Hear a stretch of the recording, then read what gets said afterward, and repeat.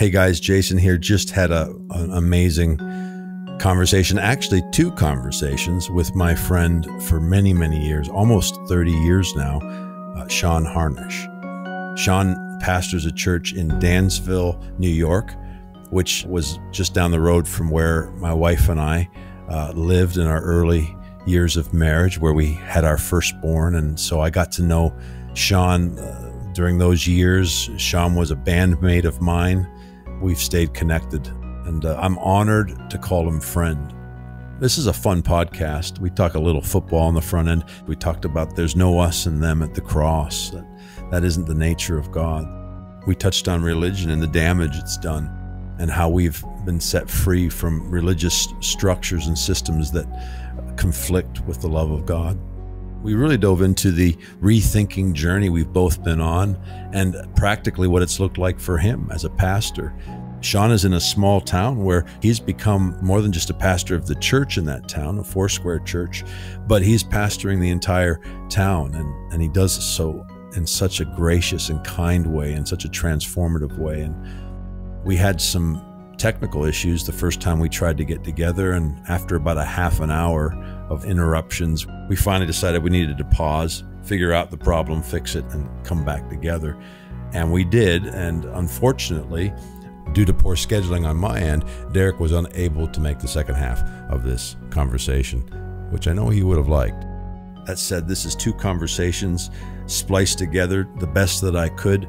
I think there's a lot of life in this conversation. Man, we went everywhere, but you'll recognize the deep places that Shawn and I can go because of the length of time in which we've walked together. So thankful for him. Guys, my book is out, Leaving and Finding Jesus. If you've already read it, I would be so grateful if you would go to Amazon and write a review. This actually helps the rankings. It also helps people trust the book before they buy it. Thankful for you for that. And also so thankful for all the support that's come in over the last little bit. We're just blown away, blessed by folks' generosity. You know, A Family Story is a nonprofit. This is a listener-supported podcast. And we're just so grateful to be on the journey with you. Anyway, guys, this is my friend, Shawn Harnish. All right, I got it now. How's that, better? Yeah, stud. I like it. Oh, wow. Hey, we did it. We're here. I was telling Derek about you, Shawn, before you got on, and how far back we go, and the music. I've been listening to you all morning from some of the messages you've preached more recently. Seeing what I'm chirping about? Oh, yeah. It's a lot of heretical stuff you're talking about. But I'm in good company. Come on. Because I was thinking, man, I want to get some fresh stuff from what you're running at in the last little bit. Some of your thoughts about let's not do politics. And oh, you got that message. I was swinging pretty hard that day. It was pretty good. I liked it. I took some notes. But you know the podcast. So, man, whatever's on your heart, I wanted to talk a little bit about, we've had heart to heart about the fact that you've been in the same town for a long time. Yes. And the journey that was for you from, you know, maybe even a young man looking for significance to the things that you've learned now about the stability of staying in one place, whether it's your family or especially the fact that, man, you pastor an entire community. So I'd love for you to start there. Is there anything you want us to hit? Well, before it's over. Oh, come on. We might need to discuss this. As he holds up. Hey, I got to say, we are all Bills fans now. I mean, the entire world are Bills fans for sure. Oh, my goodness. Yeah. I might have had a little part in infecting Jason with that. Okay. Just saying. Let's start there. Okay, we can do that. Shawn just held up a Bills mug. Shawn and I go way back, and he has a huge part in my obsession. Go ahead, man. Yeah, it's a Western New York thing, right? You know, up here it's just in the blood, like any community, any region with their teams. But yeah, just love the Bills, love football, and so I got to know Shawn just around the time I got married. So 28 years ago, but we connected over music. We can talk about that. But when it came to the Bills, I was a Canadian hockey guy, didn't have enough margin for football, but all you talked about, especially back then, it was like you were obsessed, and Sundays were like Buffalo. And And so just to be a good friend, I would interact with you, but I really didn't care. But man, you're the kind of personality that I hung out with. And then there was the day you took me to a game. Yeah. And it was the legit, Derek. And it was a cold, you had the heat warmers in your hands and in your feet. And we drove to the stadium. And as we're driving close to the stadium, we take a left into somebody's house. It's their house, and the driveway goes to their garage. They have the garage door open and a garage on the backside. And we drive through, and it's a mom and pop who have about enough room for 50 cars in their backyard. And they know who you are. They knew Shawn. They said hello. We drive through, give them some money. They let us get dressed in their home. And then we walked to the game. And that's Buffalo fandom right there. And then we played the Patriots, and it was back when they had Bledsoe, but we beat them. That was back when we were beating the Patriots. So that was it. I was hooked. So thanks a lot. 17 years of misery after that. Yeah. And here we are now, and we're beating the Patriots again. So that's right. It took a while. Well, I got to tell you, from the moment I've met Jason, so now I know the moment that he drank the Kool-Aid was at the mom and pop house. Right. You've met the guy. But I can tell you definitively that Kool-Aid has altered his DNA. He is now Bills through and through, that's all we hear about. But like I said earlier, after the incident on Monday Night Football, we're all Bills fans now. Yeah. Every one of us. The whole world is a Bills fan. Hey, I feel like I'm just eavesdropping between a couple of really radical Bills fans. I mean, I feel like we're going to start building some kind of shrine to Jim Kelly here any moment. That's great, for sure. But FYI, I don't know if Shawn was hearing it, but you were really breaking up there a couple times. There you go. You're good. That seems better. Yeah. All right. I've known you a long time, and I know that you've been in Dansville long, and I've watched pastor and raise your kids, and pastor through the two other organizations that you're a part of. Yeah, I could certainly just start off by speaking to my journey here and kind of surrounding the idea of pastoring a community, for sure. Let's do that. Okay. So basically, I never set out to be a senior pastor. That was just not something I was necessarily after. When Jason and I met, I was a youth pastor and a music guy, and I was quite fine with that, and was really after that music dream. And that's really where Jason and my road connected, was very much on music. But I was working at the same church. It was my first assignment out of Bible school. And the senior pastor was a church planner, and he decided he had to go on and plant another church. And the denomination, they actually approached me and said, "Hey, we really like you to consider being the senior pastor." Honestly, at first I was against it. I thought, they don't know who they're asking. Give me 6 months and the church will be empty. I'll disappoint everybody. I was really, really worked up about it. But through a lot of prayer, a lot of consideration, I obviously went ahead and said, "All right, Lord, I can do this. If you're with me, and you walk with me." And a big part of it is I just never identified as a reverend, and I mean, no disrespect to the title at all. I have kind of a stereotype or a stigma with that term reverend, and I'm like, I am no reverend, but I can be Shawn. So my Bible story was really David and Saul. Saul tries to put all his armor on him and all this stuff. And David's like, basically, I can't do that. I gotta use my sling and what I know to do. And that was the premise for me pastoring. I just said, if I can be me, then I can do this, as long as I don't have to pretend to be something else. So that started my journey. I was always quite active in the community, working after school programs, coaching. I have coached, basketball and baseball and football and soccer. I've had my hands on all kinds of coaching. That has been awesome. Great way to get to know people in the community is through the sports. Yeah. And just love doing it. And I still do it to this day, still coach. And and a long time ago, a guy named Jim Scott, who nobody would necessarily know, but he was a former vice president of Foursquare. And we were hanging out one day, and he come to visit me in little old Dansville, and it's a small community. In the village, it's maybe 6,000 people proper. If you start pulling people off the hills, you might double that number. But it's small.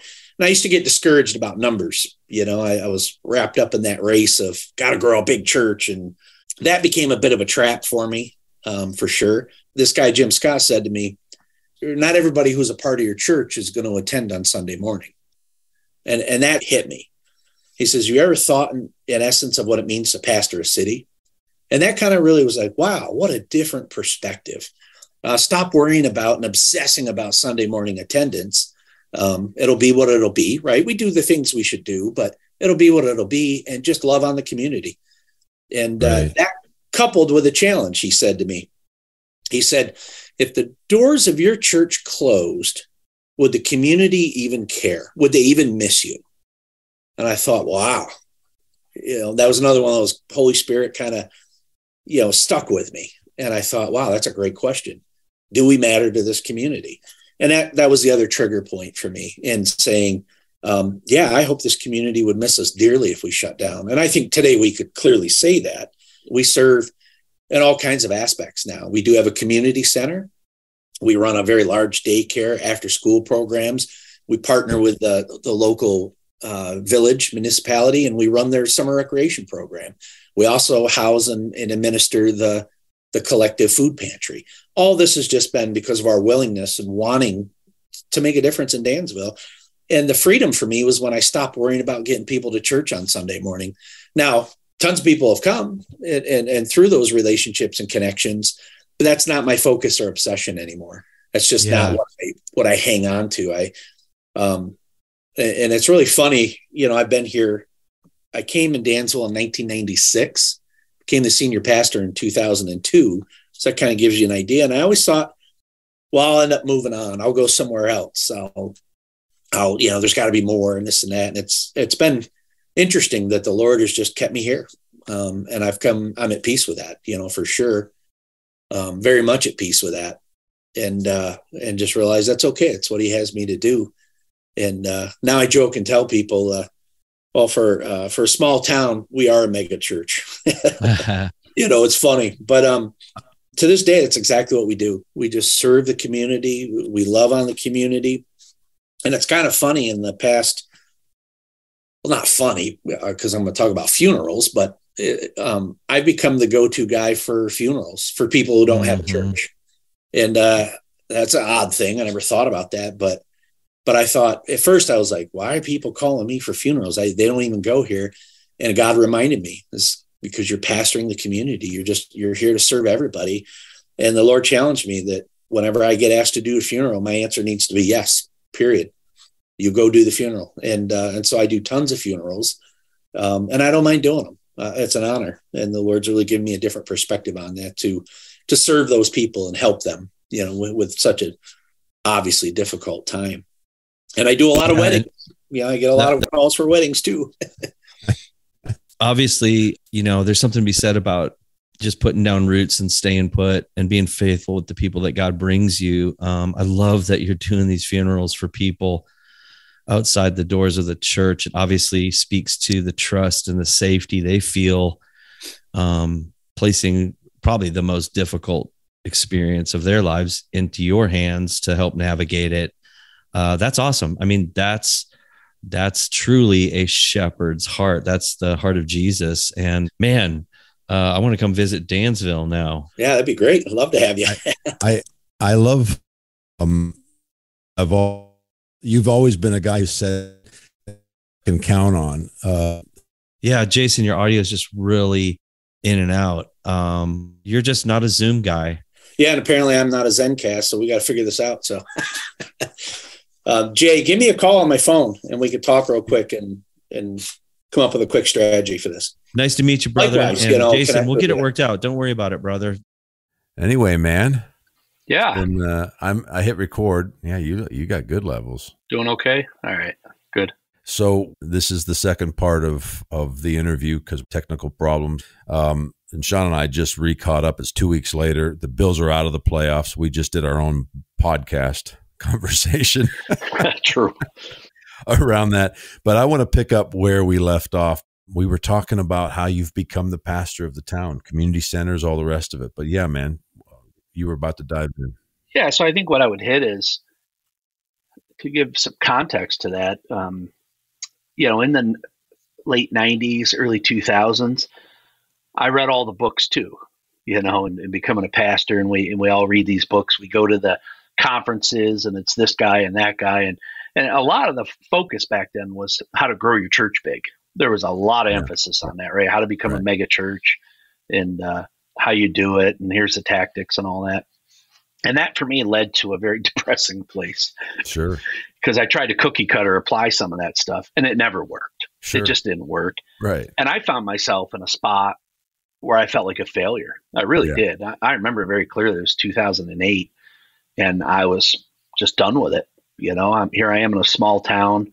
I think there's maybe 6,000 people in the town, the village itself. Right. Right. Yeah. And I couldn't get the church over 200. I'd get close, and and I was convinced I was a failure. I was like, I can't do this anymore. This sucks. I'm awful. I'm not good at it. And anyways, it was so bad I took a sabbatical. I looked up what it meant first, because everybody throws that around. I'm like, I think I need one of those. Yeah, I remember. So I literally took off on my motorcycle, and I drove all the way down to your neck of the woods, right, where North Carolina and Tennessee meet. And there's a drive down there called the Tail of the Dragon. Okay. Very cool motorcycle spot. 311 curves over 11 miles. It's awesome. But that was a long haul on the bike, right? Yeah. 1,000 miles down, back. And that's when I really had a God encounter, which I needed desperately, because I was done. Yeah. And it was the coolest thing ever, that God encounter. By the time I quieted down and just did a whole lot more listening, I really started to sense, one, just God loves me, period. Right. And stop being on this performance cycle. Like I had to earn it. Right. Like I had to achieve something and I felt a big release in that. Right. Another big passion point for me, was being there for my kids and being the dad I never had. Right. We talked about that eons ago. Yeah. And I really felt like the Lord said, if you had a mega church, how much time do you really think you'd have for your family? And that thought hit me. Right. And it was and I literally felt like God said to me, I'll give you a church of, 500 or 1,000 tomorrow, but all that time you spend coaching your kids' sports and being in the community and connecting with them and being with them, you're going to lose all that. Would you take it? And it was so funny, man. I was like, absolutely not. No. Right. I would not trade that for a bigger church. Right. That was the release. Wow. It was huge. Yeah. That was everything to me at the time. And so that's when this whole thing of becoming a pastor of the community kicked in. Right. Yeah. What I love about you, I mean, we've known each other a long time, and we've had similar dreams. We've even partnered on them over the years, and especially those early years. Yeah. Yeah. But over the years, as I've watched you navigate, there's such a faithful way in which you've lived. And from the very beginning, you're not real religious. Yeah. You know what I mean? Like, in fact, anything that smacks of transaction, you hold it suspect, and are easy to talk to about it. What I love right now is that you're in a situation where you're actually pastoring people who don't know Jesus. Oh yeah. I've done weddings for people. I don't do a lot of weddings. I find weddings, when I say to my wife, every time someone asks me, I'm like, remind me to say no from the last time, because in my mind, the only thing you can do in a wedding is screw it up. Yeah. But, people aren't necessarily living in the same values that I hold, and suddenly they want me to do their wedding. And back in the day, I wouldn't have seen the humanity. I wouldn't have seen it as the opportunity to become part of their lives and part of their future, and a way to connect, because I'd have been too caught up with my concerns about whether they knew Jesus. And these are real things. I care about that. But sure. Yeah. I mean, you're pastoring a community. Sometimes you're going to find yourself in positions that are way outside your understanding. And yet I've watched you love people, man. I'm sure you got stories there. Yeah. No, you're right. And, of course, our classical training would be, well, they're unequally yoked. You can't, right. There's no way you can marry them and all those things we were taught. Right. And I'm just like, yeah, I don't know about all that. I hear you. I understand. That's pretty important. I get it. But I just flipped the script in my head, and I'm like, it's an opportunity. Yeah. like you said, to get to know them, to meet them. They're going to get married anyways. Some people call me out on that. I'm okay with that. I'm comfortable with that. Right. It just doesn't bother me. Right. And the other thing I use it for is say, hey, you could have went to the justice of the peace, but you asked a minister. That's interesting. And I use that as a springboard. I love that. I marry you before God. So let's have a conversation about that. What do you think? Right. I can do it by the authority of the state, but at the end of the day, I'm marrying you as a representative of God. So, and it's awesome how many doors that opens. Man. and putting that out there. So that's fun. I enjoy doing it. And I could tell it means a lot to people when you do it. So I would guess that you're the guy they reach out to as well when it's not going well, eh? Yeah, I get a lot of that too. A lot of funerals. Yeah. And then that became a thing. Our classical training. How are you going to do a funeral for somebody who wasn't a believer? What are you going to say? Right. Are you going to lie and tell all their fans and family that they're smiling down from heaven on them? And I've had people challenge me on all that. I'm like, okay, well, one, I don't know what's going on with that person that passed away. Funerals are for the living. Right. So I'm going to focus on the people that are there. That's really good, dude. I don't know what's going on with whoever passed away. But I can be there for the people who are hurting. Yeah. And how cruel do some people get? Like, what do you want me to do? Pronounce the guy, pronounce the person that they're in hell? Right. Like, sometimes I feel like they want me to do that. Yeah. Like, well, you need to let them know the truth. I'm like, I could smell the barbecue now. What do they want me to say in a funeral? Man. And there's this penchant, and you hit it when you said I'm not very religious. I definitely struggle, and I mean religious, in a negative connotation, as a legalistic kind of spirit kind of thing. Yeah, transactional. And I just find it interesting. And years ago,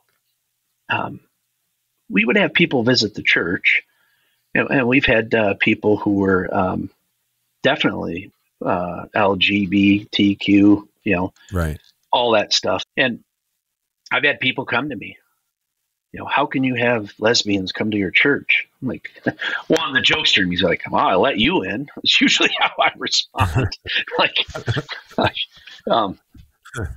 little bit of that, relax. But it's funny how I notice people want me to either condone or condemn. Yeah. Right. They're pushing for me to do that. Yeah. And I just finally one day, I had about had enough of being pressured on that stuff. And I finally just said, not my job. It's just not in my job description. I don't sit on any thrones. It is not my job to condone or condemn. And I'm not going to do it. What I'm going to do is what I think is pretty clear is my job. And that's, I'm going to love people.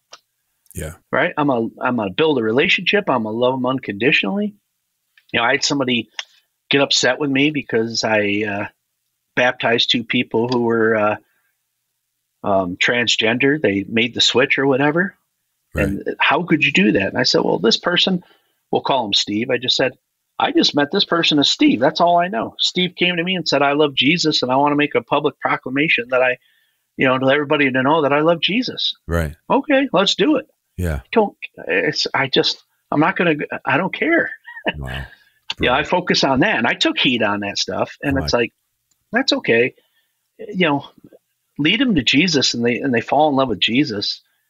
The Holy Spirit's way better, all that other stuff than we are. Okay. You know what I mean? Yeah. Let him do his thing. Yeah. If I got hit with everything I ever did wrong all at once, I'd just give up. Yeah. The Holy Spirit walks with us. And I guess I cling to that passage. He was faithful to begin that work, will complete it. I don't see anything in there where I have to do it. Right. I just have to, I feel like my job is to participate, to be a willing participant. Right. And let God and the Holy Spirit do the changing. That's it, man. I mean, I imagine you've taken heat for a numerous amount of things, especially what you just talked about. Oh, yeah. I mean, we've both felt that a little bit. I love how you said that this is the Holy Spirit's job and you're not sitting on a throne. I'm convinced that if you're not positioned with the Father, towards the prodigal, then you'll find yourself the older brother. You just can't help but at some point find yourself participating in this game of us or them, for or against, and you're suddenly counting sins. And by the way, Jesus wasn't in the sin counting business. You know, he was not. He literally was asked about it. Who sinned?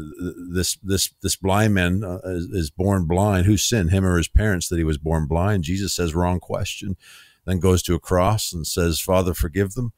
They know not what they do, which they sure seem like they knew what they were doing. Yeah.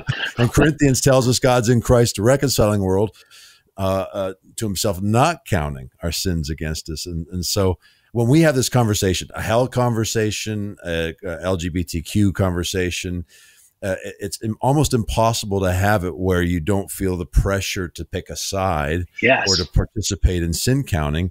And I'm like, look, I'm not ignoring that the wages of sin are death and that we are navigating a broken and fractured world. But my job as a beloved son of God is to be loved and to be an expression of that love, that reconciling, forgiving, redeeming, restoring, safe place in which when the person is navigating, when the person is lost, that there's a safe place for him to come. And that's what I've loved about your journey, man, because, you know, there've been years where we've gone without really connecting. Right. You know, we have that deep friendship where we get back on the phone and we go deep.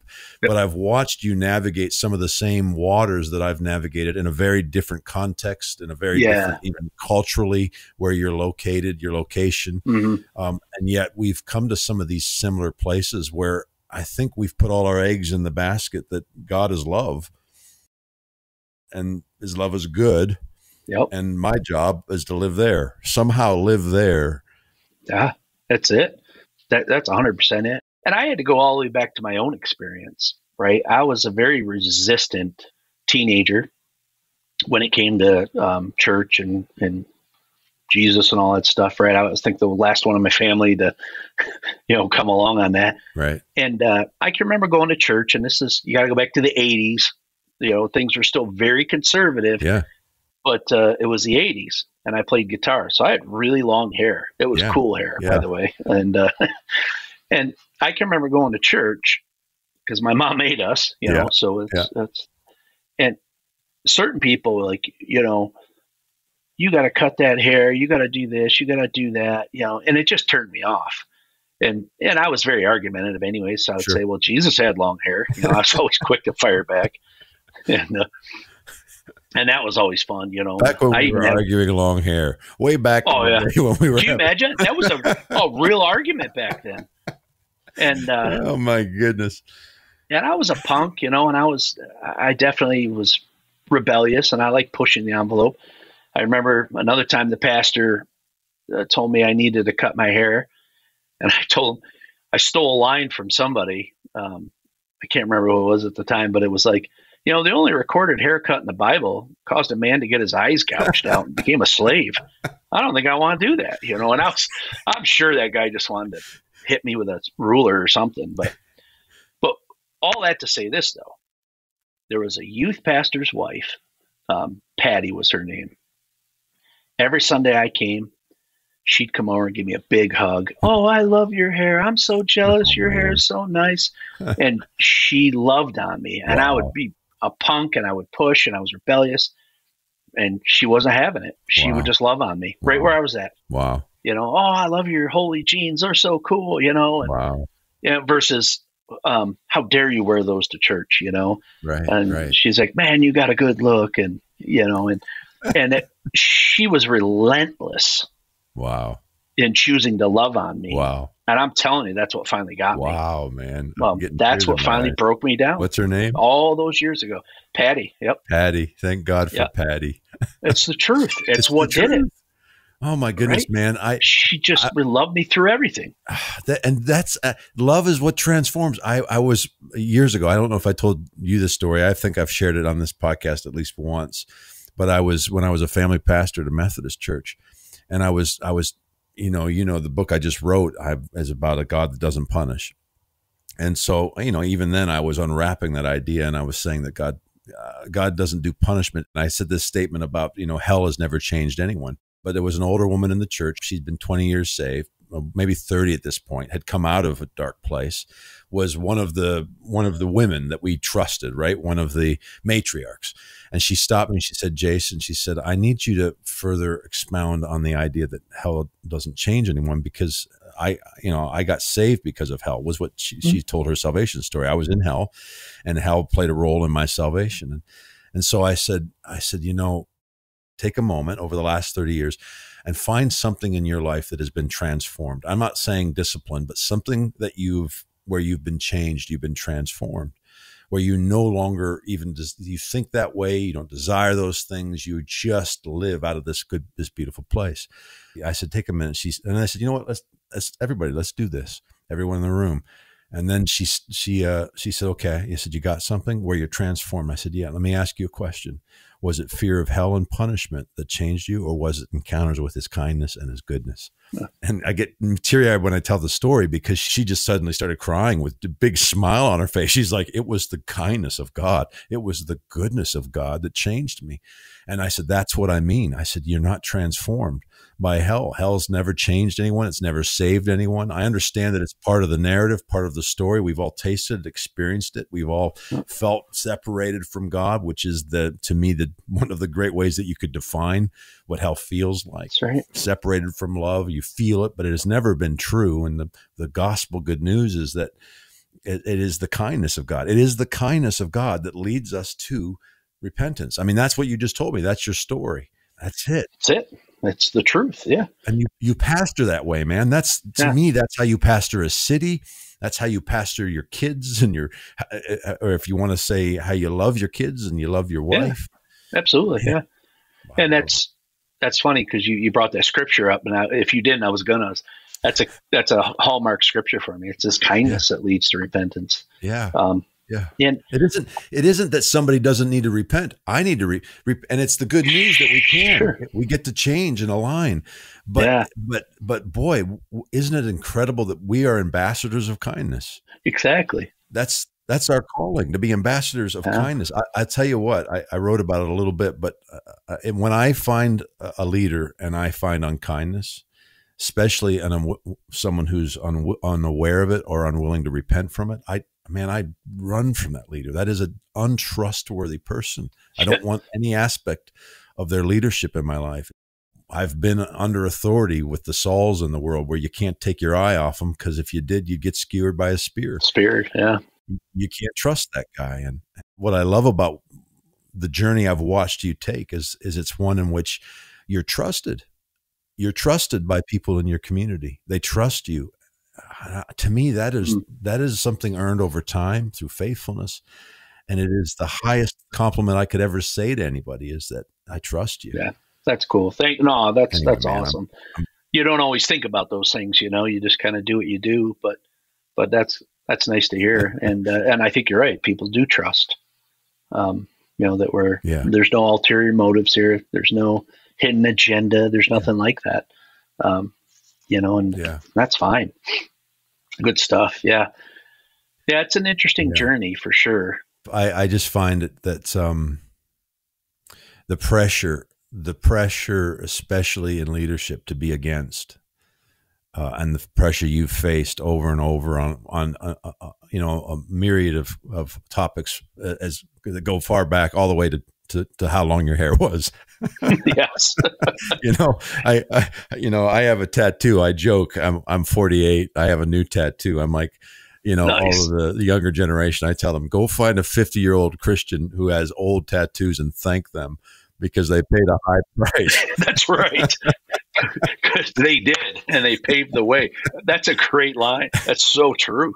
You would never think. No, because back in the day, if you had a tattoo, when I was a kid, if you had a tattoo, it meant one of two things. Yeah. You had a crazy past life. Like if I met a tattooed Christian, it meant you had a crazy, crazy past life, which was, I wanted to hear about it. Yep. Or you had backslid at one point. Yeah, exactly. You definitely came out of a biker gang or something, right? Right. So true.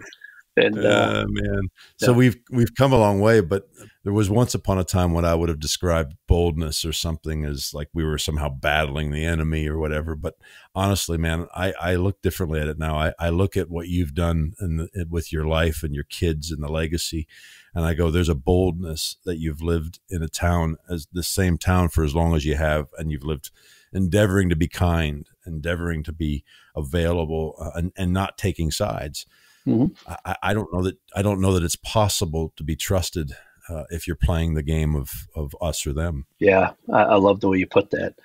And what is it in our society that always wants to push, that false dichotomy? Like it's got to be this or it's got to be that. We do it in everything from politics to, sports, right? People harass me because I like, I also have an NFC team I like a little bit. You're not allowed to do that. Whoa. Sorry, but I do.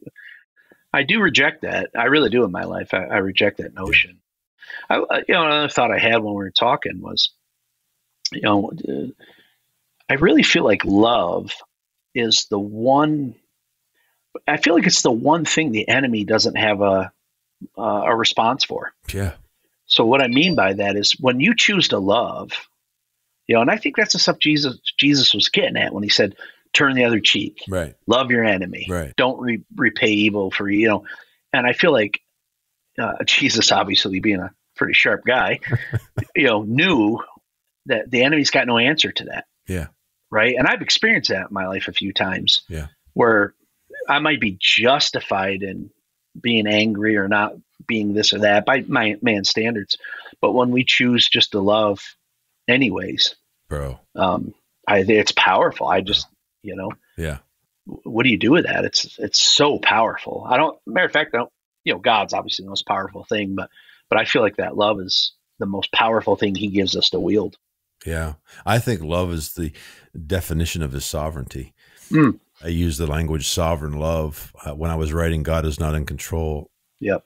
I was juxtaposing the idea of a power that was based in control or a power that was based in a love that lays one's life down. Yep. And that they're two different paradigms. That was that whole book. And that the sovereignty of God is not in the context of control. That's actually the antithesis of love. Yeah. Early on, and I said it to a friend at a coffee shop that God is not in control. He said, how do we win in the end? And my response was, we already won at the cross. Yeah, we already won. And it happened in a way that is unfathomable to a mind that is in any way participating in the knowledge of good and evil, in dualistic thinking and for or against, or in hierarchy, because it happened through the unbelievable revelation of a love of a man who laid his life down for his friends and said, Father, forgive them. And I don't know how it works in this world we live in. I mean, you're rubbing up against it all the time. Yeah. We're seeing the cruelty of this world, and it seems to be louder and more. There's more polarization than we've maybe ever seen, and yet I've got all my eggs in this basket. That there is a love that was displayed by the God-man Jesus that is more powerful. Than anything else on the planet, and it is this love that is reconciling. And exactly. And certainly at times it takes that the old Pentecostal terms, but the filling of the Holy Spirit, right? Yeah. So that we can flow out of that love. Yeah, because that's not always natural, right? That's the battle we're in. Yeah. And so it's like so important that I don't really have a whole lot of love to give unless I'm getting it. Like I need it from God, Yeah. If I'm left to my own devices, my own nature, sometimes I win, a lot of times I won't. And so I found that to be a real key part in my life, is that reliance on God and the Holy Spirit, and making sure I'm flowing out of that. Dude. That's been huge for me. Guys, the book is out, Leaving and Finding Jesus. I'm so excited about it. In this book, we trade a punishing God for reconciling love. We exchange the lens of retribution for the transforming revelation of God in Christ, reconciling the world to himself. Wherever you are on the journey, I really believe this book will encourage you. So it's available now on Amazon or at our website, afamilystory.org. Buy it. Buy multiple copies. Share it. And then do me a favor. If it's blessed you, write a review on Amazon. Guys, I'm so thankful for you. So thankful to be on this journey with you, praying life and joy and wonder over you today. All right, let's get back to the podcast.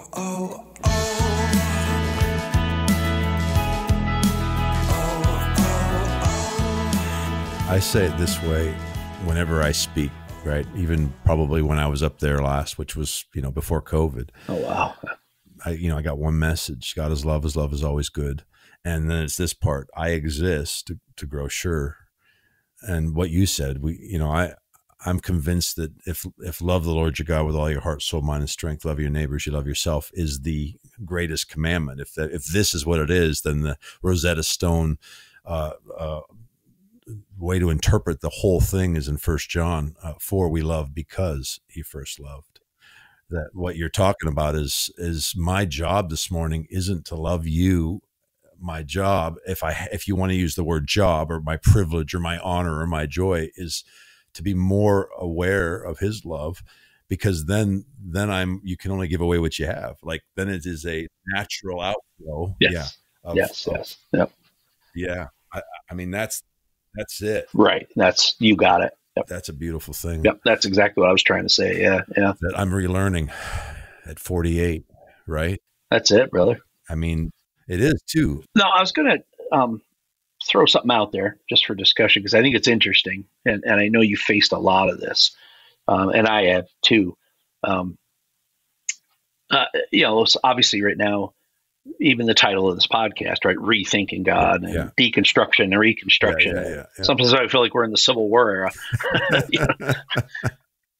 For me, I guess I got to a point where I wasn't afraid of the string pulling, the house of cards falling. Right. So I'm interested in that with you, because I think a lot of people, they're so scared of that. There's like a fear that, it's got to be this neat, tidy package, and it all has to make perfect sense. And sure. And I guess I just finally got to a point in my own walk where I was like, my kids, I always encouraged my kids to ask any question they wanted. Right. And boy, they threw some zingers at me over the years. Yeah. Yeah. And I got to a point where a couple of times where I had to be honest with them and say, I don't know. Yeah. I don't know how that works. I don't have that answer. And I would tell them, but I'm okay with that. And that doesn't rattle my faith. Right. And that became kind of this thing with me. It's like, I don't have the answer. I can't make that work, but it doesn't rattle my faith. Yeah. And I think some people, for their faith to be solid, they need this systematic theology is really what it is. And they need it to be foolproof. Yeah. And I don't know. I'm just saying, if you do enough critical thinking and reading, there's cards that are missing in the deck or are getting pulled on it. And I watch people kind of in vain fight, to shore up something that looks pretty weak to me, versus like, hey, my job, I ain't got to make all that stand up.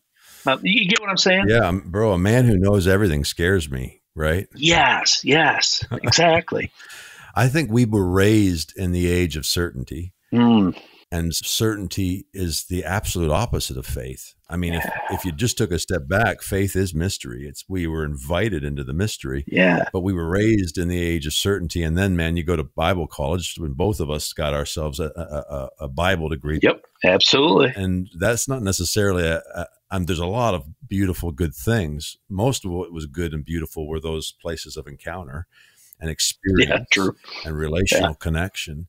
And then there was some good things given to me on how to study and some good some good insights as well. But I was also given a sense of certainty that was not helpful. And for me, the place, and I've probably talked about it on here, but in different contexts in the light of the question, for me, and everything is a sum of its parts. So having had good parents who loved me faithfully and all of those things and the encounters and the experiences all along the way. But for me, the phrase, when I heard this phrase, and it was Bill Johnson who first said it, he said, Jesus is perfect theology. It was the simplest second grade level statement that shook me to the very core of my being. in the right moment, in which I suddenly realized that I had a whole lot of theology that wasn't Jesus. And so that phrase, and then this idea that God is good, which I was raised with, but I went into this idea that Jesus is perfect theology and God is good, and good as Jesus revealed, because Jesus is the definition of good.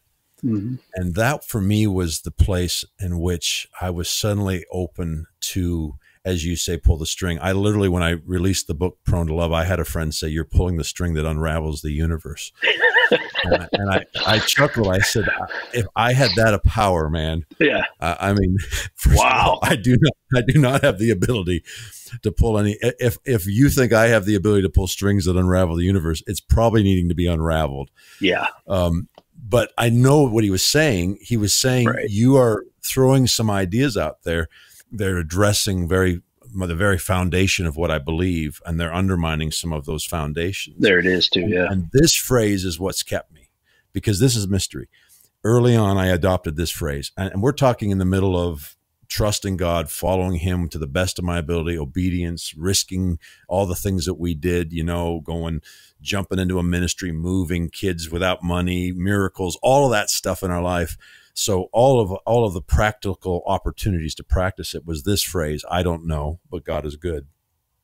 And that has become a family motto. It's become a life-saving phrase for me. I don't know, but he's good. There's so much freedom there to be able to go, I have a certainty. It's that Jesus loves me. Mm-hmm. Like, there is a certainty. There is such a thing as gravity. I didn't leave certainty. I just found certainty in love. It isn't about control. It is about a love that lays its life down. I can trust it. That is the place where I can, if you would say certain, or I could put my trust. Yep. And that trust is not about, at the end of the day, how I can work out my doctrines. That trust is in a God who, whether I understand him or not, is good. Like Abraham, in the context of broken and fractured thoughts about a God who might require child sacrifice, walks his son up a mountain, and it's not about his obedience to killing his son. It's by faith Abraham believed that God would resurrect his son. That's right. It was essentially saying, I don't know, but God is good. Yes, I love that. And I'll put all my eggs in that place, right? Right. That for me gives the freedom. Then, man, you don't have to know. You don't have to have an answer. And bro, isn't there great freedom in that place? Yes. Right? 100%. Yeah. Especially as a pastor, because I've been on the stage when you've given the message, and you gave it with passion and authority and conviction, and then you do a Q&A and they ask a question, and all the pressure on you to have the answer to the question, and it takes you have to stop and go, I don't know. I don't know. Yeah. Yeah. I love that. Yeah. I love the simplicity of that, actually. Just that lens, right, of Jesus is perfect theology. Yeah. Right. It's a pretty safe place. Yeah. There's an old thing I ran into called Occam's razor. I don't know if you ever remember that, but it's the simplest definition tends to be the right one. Right. And it made me think of that. It's like, we can get lost in so many weeds in theology, right? And, and arguing and, so many classic arguments and stuff. And I like that. The simplest definition is often the best one to go with. And your definition of, or Bill Johnson's, whoever, but it's adopted. Right. Jesus is perfect theology. Yeah. And I don't have to have, and I don't have all the answers to some of the questions. And like you said, that part of that's the idea of faith. Yeah. Kind of is inherent in the whole gig, right? Right. It's like, right. And faith and trust are they're neighbors. They're married. Sides of the same coin, and you can't have it without trust. And so, for me, I don't know, but he's good, and he looks like Jesus. Mm. And then for me, like what you said, I found a whole lot of places where God wasn't good and he didn't look like Jesus. And some of those places I found in the Old Testament, some of those places I found in the New Testament, but most of it was the lens of somebody else's interpretation based on a God who wasn't like Jesus. Yep. And so for me, what happened was it was risky and daring at the time. I've talked to a lot of people, though, and this is a very common thing. I literally, in that season, without telling anyone, because I lived in the same world that you did, where some people would have a problem with long hair. Yeah. So, you know, yeah. But I basically, without telling anybody, I just read the Gospels for 2 years, because I was like, I am not leaving the Gospels. It wasn't anything religious. I just couldn't afford to. Yeah, I get that. Because anytime I would jump back into the Old Testament, I would begin to perceive how I would read it through this literal lens that I'd been given, this inerrant, absolute certain lens that I'd been given. And it would conflict with Jesus, and it would undermine my faith.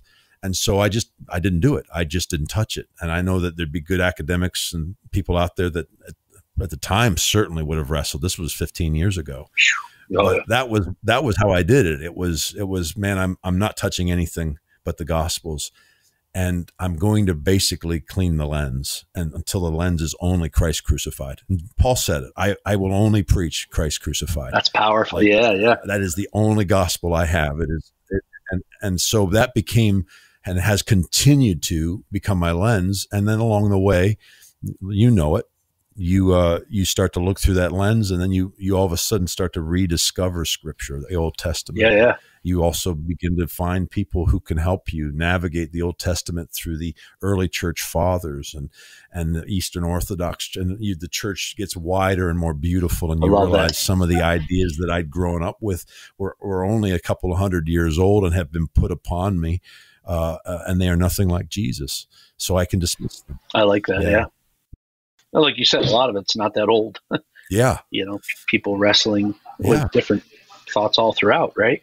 Yeah. I mean, I can remember when I went to Bible school, the big debate theologically then, was the whole idea of free will or the elect, right? That was always such a big deal, and we had conversations about that way back in the day. Yeah. The whole Calvin Arminian thing. And that was such a huge, massive debate. And then one day the simplest thing, if God's not trapped in time, right, then both and who cares? Right. It undoes the whole argument. It really undoes the whole problem. Yeah. If you don't keep things trapped on a timeline. Yeah. And by the way, if God is trapped by time, then time is God. Correct. 100% correct on that. Yeah. Right. And I know it's kind of heady stuff, but there's some value in understanding that. Like he is outside of that.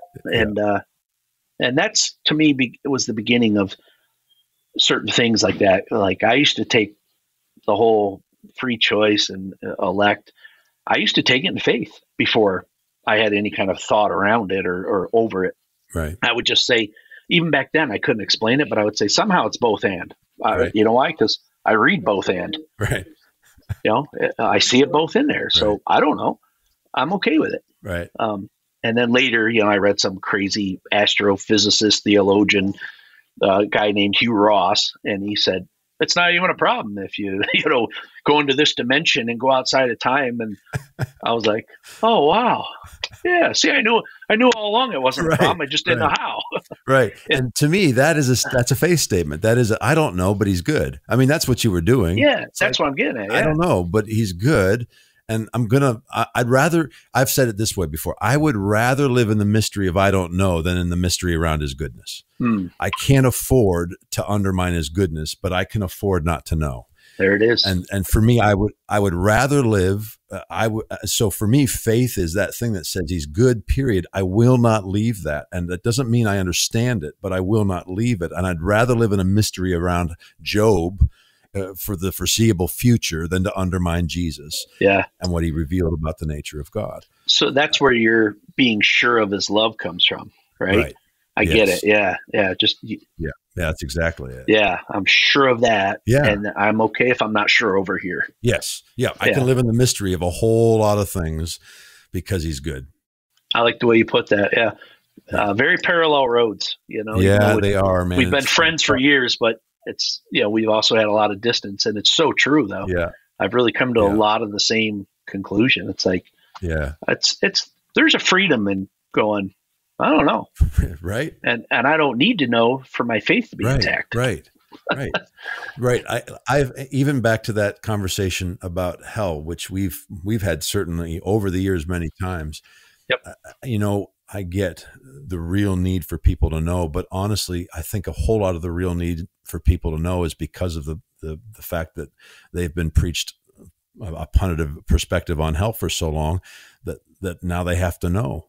Whereas I'm like, man, I'm so convinced in his goodness, and I'm not playing that time game, by the way, right? Like, to me, God is not time. So for me, that makes for a great Hollywood movie, right? That trope where there's a bomb and you got to just cut the red wire or the blue wire, it blows. Like, that's a great movie. That's called the Race Against Time. They use it all the time in Hollywood. We love it. Watch almost every movie's got it. There's a ticking time clock, and ultimately everything has to happen, and that's what gives this movie its impetus. It's why we watch it with that's bated breath. Good observation. And we play the same game with the end of our lives, as though there's a ticking time clock, there's a bomb, and once it goes off, it's too late. It's smithereens for everyone. But if you're not playing that time game, if you're like, no, God is love, his love is measureless, he's not playing in the realm of he can participate, but he doesn't submit to time.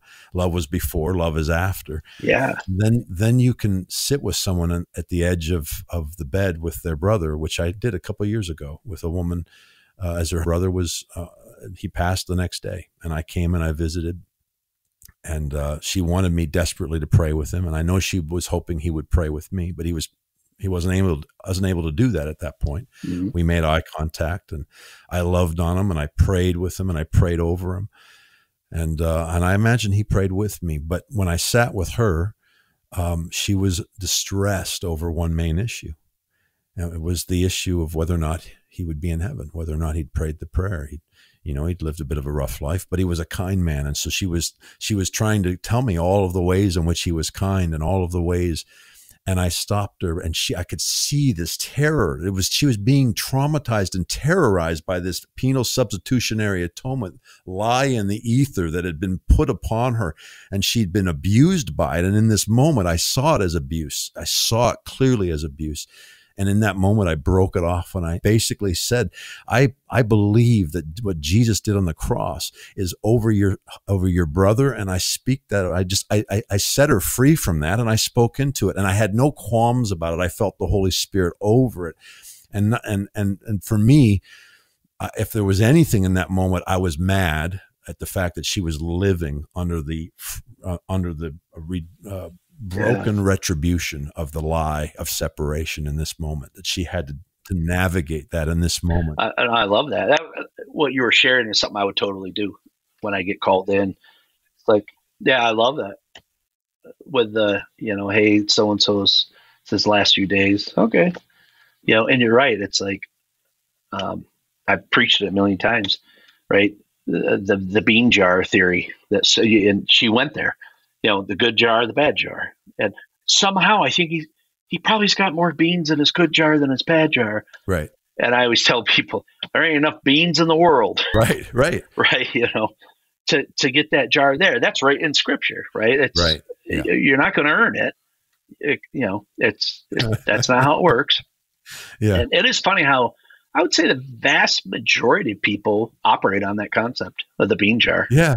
Yeah. And it's like, and that's counting. And what's funny to me is it's so simple as far as like what you say. The gospel good news is it's not the bean jar. Yeah. We're back to sin counting. Yeah. Yeah. Counting sins. We're at dinner. There's an enormous bill. And he's like, I got it. You don't have enough beans. Don't worry about it. That's my pleasure. Yeah. That's the good news. He did it. It is finished. Yeah. I love that. And so it's almost like, to me, that's such great news. Like, get off that hamster wheel. You don't have to spend your life there. Yeah. It's a terrible place. And also remind me one quick thing, my good friend and mentor, Foursquare buddy, Art Snow. I know you remember Art, and I just love Art. Yeah. And I don't have a ton of mentors, but he was one of them who really impacted me. Yeah. And I remember years ago, he said to me, man, I don't know about all this stuff. I just teach people to fall in love with Jesus. Wow. And I find that's really what we got to do. And he goes, teach them how to fall in love with Jesus. And then the rest kind of just falls in place. And again, that just such a simple philosophy of ministry. Wow. And I realized again, profound, like I don't have to correct them, fix them, train them, turn them into this, turn them into that. Get their theology perfect, get this and that. Yeah. He's like, no, I just lead them to Jesus, man. And teach them how to fall in love with Jesus. And he goes, it always works. Right. It takes care of itself. That's what he said to me. And he goes, don't ever forget that. Like, the jobs on some levels, it's easier and you're making it, is what he would tell me. Yeah. And I never forgot it. It's just those nuggets you get throughout your journey. And that was one of them. I always held on to that. That's amazing. That's amazing. I need it to be simple to me, man. That's partly how I'm wired. I just need it to be simple. And I think the gospel is that it is simple. He loves us. And boy, you don't have to look for me. That's just true in my own life. Like, I don't have to look too hard to figure that one out. I'm like, yeah. The more I'm in love with Jesus, the more I know he's in love with me. The more transformed I am, the better husband I am, the more present I am with my kids. All that, the more wisdom I have to navigate the day, the more grace I'm walking with and from. Yeah, brother. That's so true. That's so good, bro. That's so good. I think maybe the simplicity of it frustrates people for whatever reason. I actually had a gentleman say that to me once. I did some kind of a gospel message, whatever. And he actually said to me after church, you make it sound so easy. You make it sound so simple, he said to me, so simple and easy. Right. And there was a skepticism in him. Like, he couldn't accept the fact that it's that easy. Right. Like, just embrace Jesus, man. And he choked on it. He really did. And to this day, that guy, I don't think is doing well as far as, being a Christ follower or anything. He just couldn't accept it. Yeah. The paradigm was too hard for him. And I'm thinking, wow. I've had those conversations. I have. I'm sure the Pharisees, right? You think about, wait a minute. We got a system here, man. With Jesus, like, slow your roll. Don't be messing with this. We got it all laid out, right? And you got to do this, and this. Yeah. And Jesus comes in, man. I could see why they just wanted to tear him apart. Like, in the sense of, from their perspective, like, he just blew up everything. Right. He upended their whole government, their system, everything they, and they just lost control. Man. Well, back to the I don't know that conversation is going to make it in, but we were joking about how I love the law. Every Sunday I participated, but it's in the afternoons.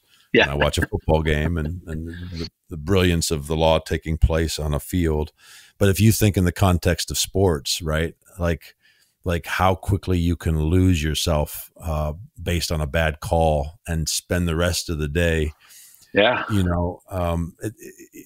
I find it interesting how many, just as a football fan, how many laws, how many rules and subsets, and every year they're making new rules. Oh, yeah. They got to continually make rules because that's the nature of.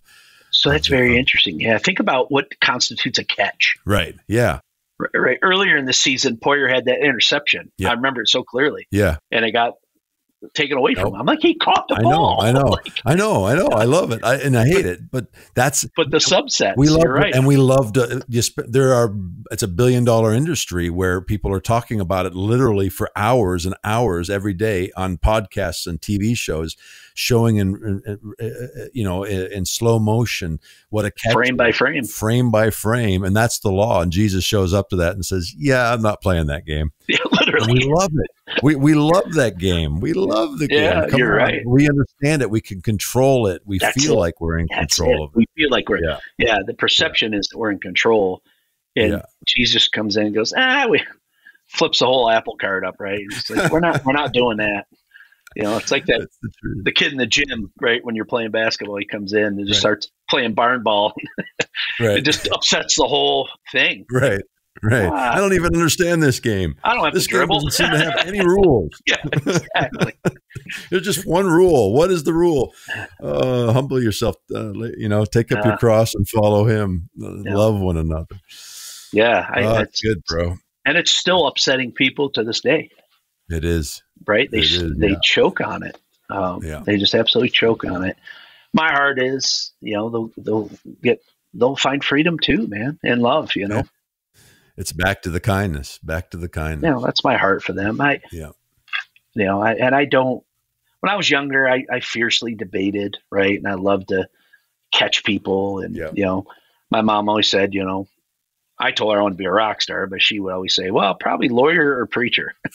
You know, and because I just always loved the verbal, you know, kind of navigating. And that's so funny how we do that stuff. Yeah, what I love about your journey, and it's been mine too, because I think when you're young, I think we all have a lot of that, you know, the need to be right over connected. Yeah, well put, well put.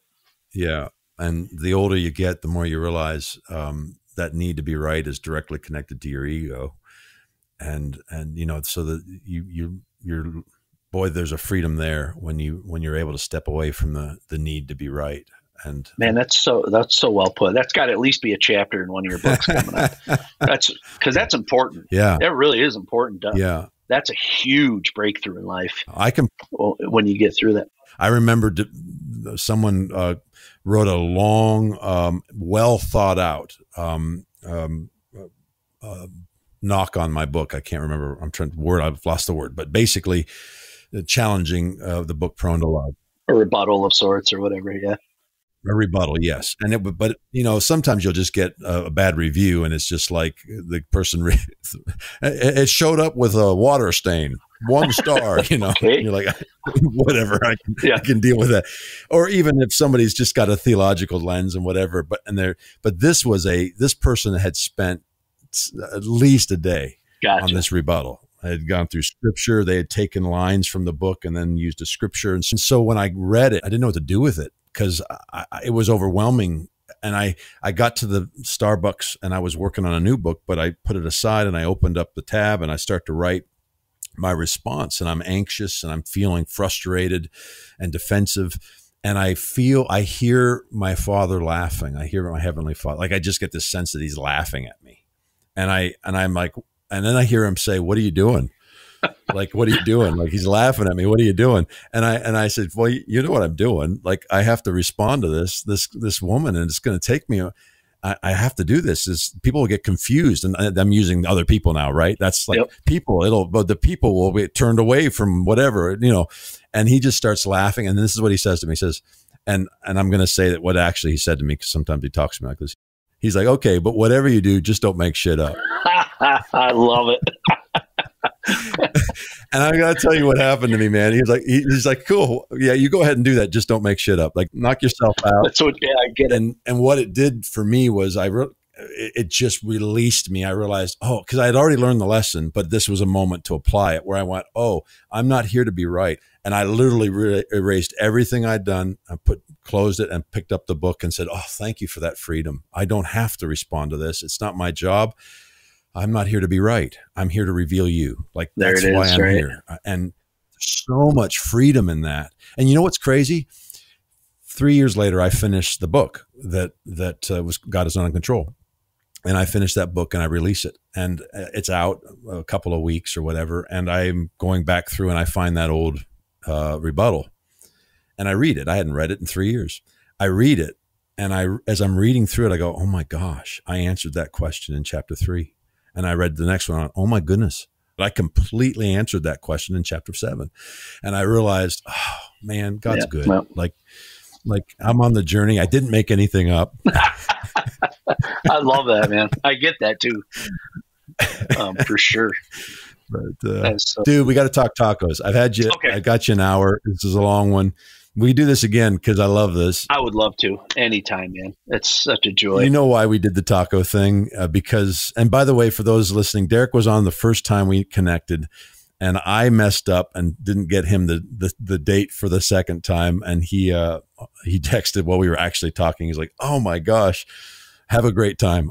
I'm out." So, yep. We called it tacos because I'm not an academic, and I did not want to be taken that way in the rethinking of God. So I thought that was a fun way to spin it, but it's led to great conversations around food and tacos. So this is pretty traditional that I ask you, what's your favorite taco? Just straight up, like classic hard shell, I'm not a soft shell guy. And you got to understand that that's classic American classic. Yeah, it is, isn't it? Yeah. Yeah. So yeah, I'm like Ortega, man. You know what I mean? The stuff my mom used to cook in the oven. Classic. No, I like John. Yeah. Classic. It's so funny. That's awesome. Right? Mexicans hate Taco Bell. I get it. But no, I just like that. I got to have crunchy. Yeah. Got to have crunchy. Spicy's good. And I would probably eat just about anything as far as meat. Doesn't matter to me. Dude, that's awesome. I'm good there. Is there like somewhere you've been where you're like, yeah, I do that again? Because I remember, if I remember right, back in the day, you were pretty picky. Yeah, definitely. Choosy with food for sure. Yeah. It matters. Right. For sure.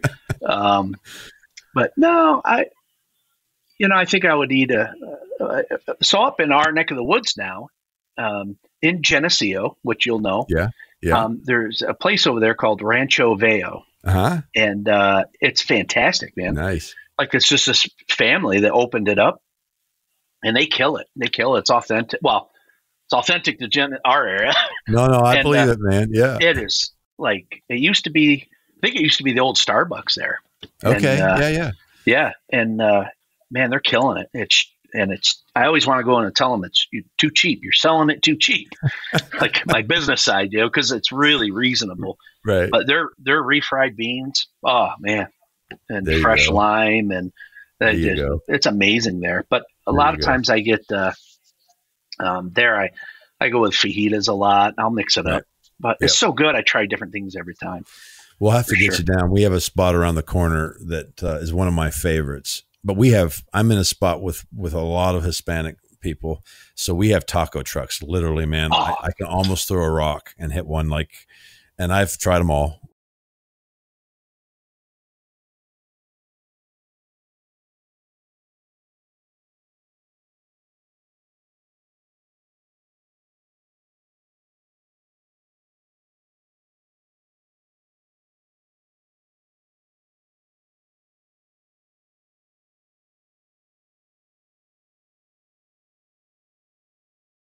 My wife, sometimes I come home and she's like making dinner and she knows.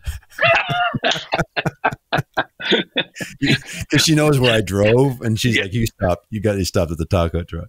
I'm like, yeah, I only got one, which is a lie. I got two. Yeah, right. That's awesome. So I got a crazy taco store for you. Yeah, give it to me. Good one. So you remember Troy, Sunlightner, our good friend Troy. I love Troy. Eons ago, we used to run a concert series here called the Flip Side Concert Series. And we'd bring in bands from all, the small little church had no business bringing these bands in, but we would do it, right? That was back in the day, man. Yeah, we would catch bigger bands, as big as we could get. We had Plank Eye in here and Disciple. Right. Our trick was just to catch them in between cities. And it was they could make a little extra and have a hotel to sleep in for the night. All that aside, we had Disciple here that time. And, we had a guy in the church who still goes to church here who's an amazing chef, like just really makes good food. He felt like it was his ministry to feed the bands. Right. And so he would always make these home meals, like incredible, everything. One time he made tacos and he did soft shell, hard shell for these guys. Well, Troy was like, hey man, when you go up to the house and come back, make sure you get some for me. Right. Sure, man. No problem. How do you like it? And he said, he's like, just put just a dab of like Frank's in it. I like a little kick. Well, when we got to Russ's house, he had that Dave's Insanity sauce. Okay. And that, there's a million of them now, but back then Dave's was well known. Right. So of course I took a soft shell taco and I just plastered it. I just plastered it with Dave's. Right. Yeah. Wrapped it up. Didn't say a word. And we came back and feeding the band, everybody's hanging out. Troy started eating that thing, and he almost had to go over to the hospital. Like, he was starving. He tore into it. I mean, he had sweat. He was getting dizzy. Like, he felt like he was going to pass out. And he had to sit down, and, they were getting ready to take him to the emergency room. He couldn't figure out what happened. I'm like, oh, I put some of that hot sauce in there you like. He was so mad at me. It turned into that, dude, that's not even funny, man. Right. That was serious. I could have ended up in the hospital. You know, he's trying to make it serious. I wasn't having it. But that's probably my favorite taco story. Like, I almost took a brother out with Dave's insanity sauce. Oh my gosh. And Troy is awesome too. And when it was all said and done, I'm like, well, did it taste good? Right. You know, and he's like, well, it wasn't bad. But yeah, he was pretty mad at me, man. He was pissed. And, he's amazing. All humor for me, you know. And yeah.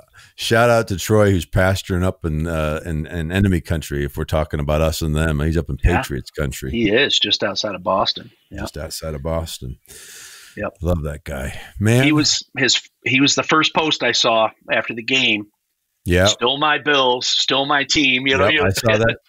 I liked it too. I did too. I saw it. I was like, all right, buddy. I'm not there yet, but at least we beat New England, so he's safe for another year being beaten up there. But man, this has been good. We'll do it again.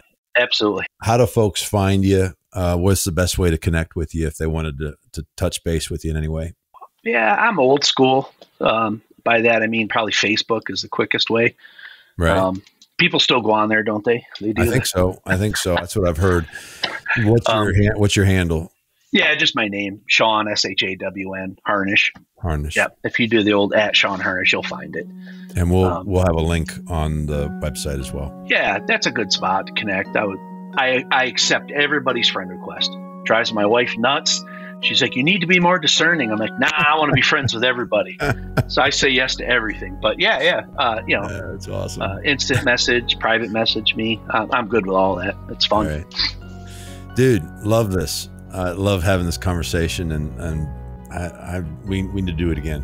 So yeah, for sure. Love you, man. Yeah, I love you too, Jay. It's so good to connect. And hey, there's always next year.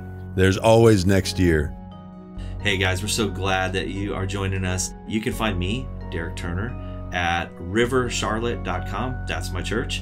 And I'm on all the social medias as Pastor Derek T, DEREK, Pastor Derek T.